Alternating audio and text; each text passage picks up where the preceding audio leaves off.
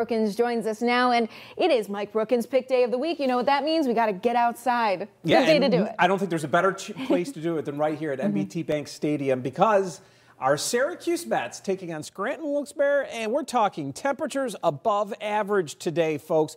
Now, I don't know if we're going to have a deep blue sky when they take the field at 6:35 this evening. Towards midday, sure, I think there's going to be some times when we're mostly sunny, and I think we do make 62 degrees. So heading into the parking lots, we should be around 60 degrees with a mix of sunshine and clouds. Some cloud cover around here and partly sunny sky at first pitch, 59. That seventh inning stretch where they sing the song, partly cloudy, 54, 52 degrees. Now there'll be just a slight breeze, 5 to 10 miles per hour. So definitely you'll need the jacket. If you don't when you come in, you will when you go out, with 50s feeling a little bit more like the 40s by the end of the game. But go Mets. Hopefully you'll have a great season and start it off with winning weather at least.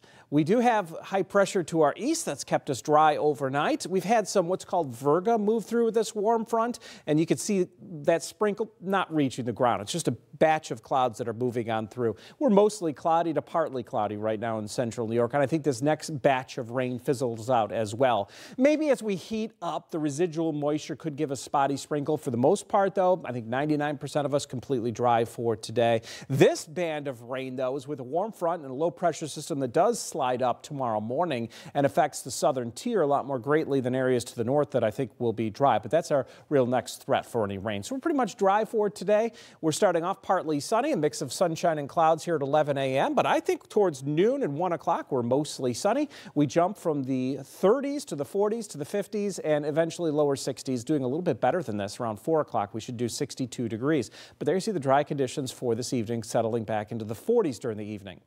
By tomorrow morning, that system to the south moves to the north. We get some rain showers around Syracuse and points south.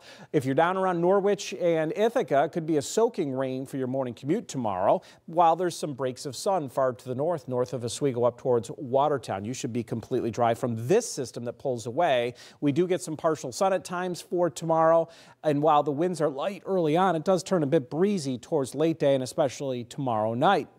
We'll find temperatures near 60 degrees. Tomorrow night, some rain showers gather, and then I think it's a wet one coming up on Thursday. Solid inch or even more of rain. There you see some of those deeper yellows, oranges, and reds could be heavy at times. So it's pretty much a washout during the daytime. I think the rain could start to ease during the evening after the sun sets. And it does improve slightly going into Friday and Saturday, but a very unsettled pattern is going to be moving in starting Wednesday night. So a lot of the next 36 hours are looking good. I don't think it gets any better than the midday and early afternoon today, with light winds and 62 and dry conditions.